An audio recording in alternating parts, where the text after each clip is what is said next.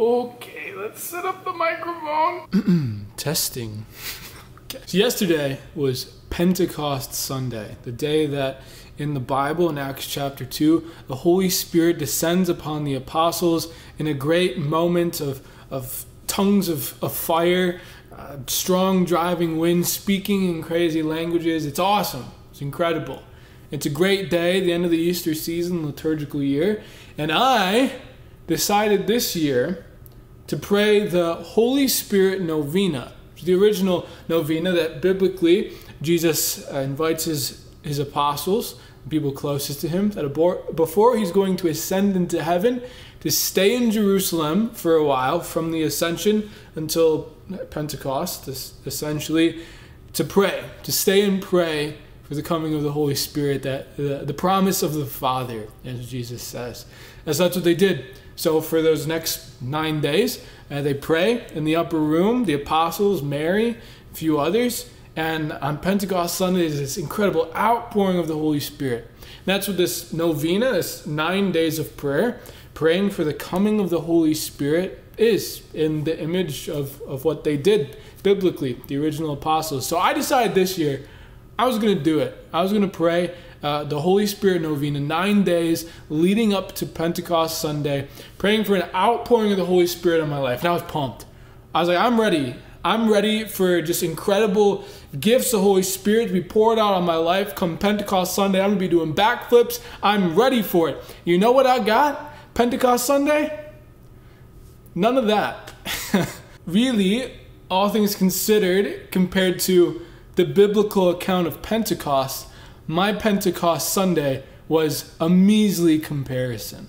Not so much very tangible spiritual gifts from the Holy Spirit experience on that day. So I guess the question I want to answer in this video is, why does God not answer our prayers sometimes? I made a video a few weeks, maybe a month or two back, about how Jesus says in the scriptures, ask and you will receive, seek and you will find, knock and the door will be open to you. And I believe it because Jesus said it, that when we pray with true faith, and when we pray and we abide in the heart of Jesus, and where our will is united with his, ask and we'll receive, seek and we'll find, knock and the door will be open. So then, you and I have this common experience, I am sure, of praying for things that don't come to be. And why is that the case? I think a few things.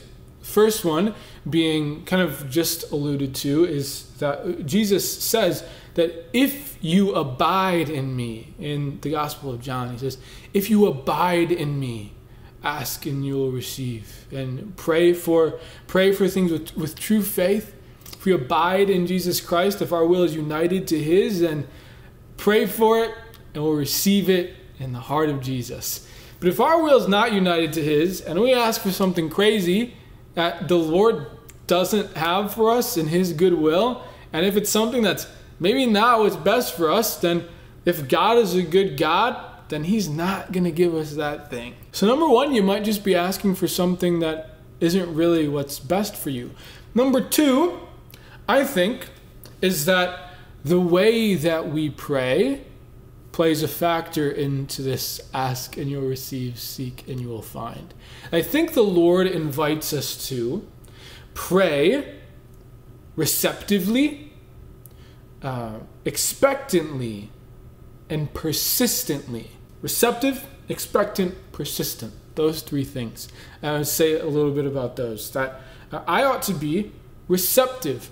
I ought to actually be open to receiving what the Lord has in store for me. That if I'm truly praying for, like, Lord, bless me with this or this. Bless me with a boyfriend or girlfriend if I'm single. Bless me with a new job or something like this. Bless me with like a real challenge, with real purpose in my life. Or just pour out your love upon me, Lord, today, because I need it. If I'm not actually open to receiving that, if I'm not actually open to like receiving the challenge or the call that the Lord has in store for me, if I'm not actually open to receiving the love that the Lord wants to give me, then how can I receive it? Because I'm one, not receptive. Two, expectant.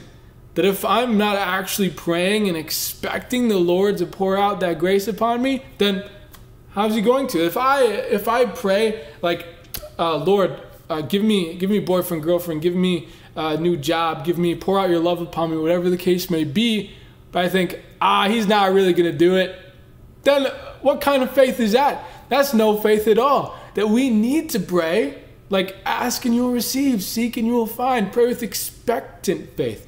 First, receptive, that if the Lord wants to give this to me, then I'm open to it. But also like, I believe that, Lord Jesus, you do what you say that you do, that you are who you say that you are. And you've said, ask and you will receive. So I'm praying expectantly, with expectant faith that you'll do this for me. And the third thing, receptive, expectant, and persistent, is that maybe now's not the time. Maybe I'm not fully ready. Or maybe the Lord is inviting me to be patient with this for a little bit longer, because he knows the right timing much better than I know the right timing. But he invites us, he says in the scriptures, to persist in prayer. Luke 5-8, Jesus talks about the man going to another man's house in the middle of the night, asking him for bread because someone showed up at his house. Jesus says, I tell you, if he does not get up to give him the loaves because of their friendship, he will get up to give him whatever he needs because of his persistence. Talking about prayer, that the Lord invites us to persist in prayer, because he then says, I tell you, ask and you'll receive, seek and you'll find, knock and the door will be open to you. So you know what I'm going to do? I'm going to keep praying for the Holy Spirit to pour out his love and his peace and his joy in my life, because I certainly need it. And I'm going to look at my own life and look at, am I really receptive to this? Am I really open to receive the love that the Lord wants to pour out on me? The peace that he wants to give me in my life? The freedom that he has in store for me? Am I really receptive to that? Or are there certain walls that I need to be broken down to receive that? Am I really expectant that if I ask the Lord to pour out his peace, his joy, his love on me in my life, that he'll actually do it? Or am I just praying with some kind of like false hope that this is simply what Christians do and ask for these things? Do I really believe the Holy Spirit's real and alive and moving and wants to work in my heart? And am I persisting in that? That even if I don't get it now, if I don't get it on Pentecost Sunday, maybe I'll get it next Sunday or the next Sunday, or whenever the Lord designs for me to receive the peace and joy and love and freedom that he has in store for me. That's all I can trust. And what I have for you today is the encouragement for you to pray in the same way, to look at your desires and if they're good, and if they're united with God's will, and if they are, if those things that you're praying for are united with God's good will, then pray receptively, open to what he has to give you, expectantly, hoping, real hope and faith that he'll give it to you, and persisting. That we continue to come to our Lord day after day, draw closer to his heart, so that he can give us all the abundance that he has in store for you and me.